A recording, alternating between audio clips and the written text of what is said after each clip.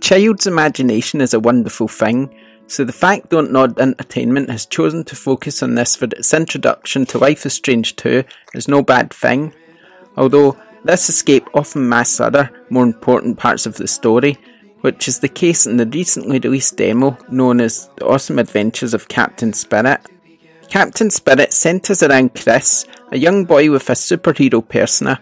You'll spend a few hours with him exploring his world, which starts off innocently enough, but soon starts to unveil the sadness which both him and his father have had to endure. As with other games in the series, the more you explore, the more of the story you'll start to uncover, by finding clues hidden in letters, or just by looking around and putting pieces together one by one, although you'll have a lot of fun doing so thanks to Chris's imagination.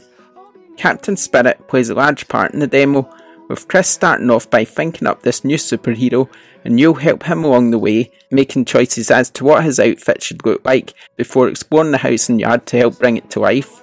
As you explore, you'll interact with objects, having the options to take out the recycling, make your dad mac and cheese, or try to unblock his mobile phone so you can play a game. There's lots to find and interact with, and to add the twist, you can often use Captain Spirit's powers to interact in a different way. Can you crush a can with his mighty strength? Chris's imagination comes into play in other ways too, taking you into a dream world where you'll face up to Captain Spirit's enemies.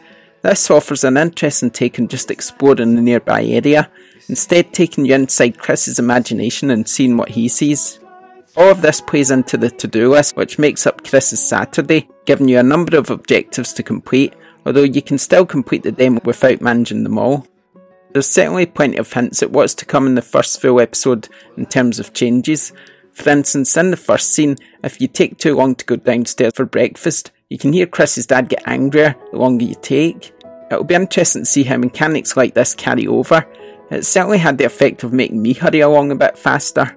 There's also hints at the way the game may focus on different characters, which may see us using all manner of powers throughout the upcoming episodes, which could change the way we play the game completely.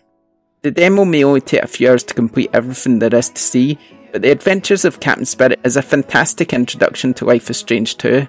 Thanks to the new mechanics and abilities, it changes the way you approach the game, and I have a feeling the best is yet to come. Either way, we now know we'll be hearing more from Chris and Captain Spirit, and that can only be a good thing.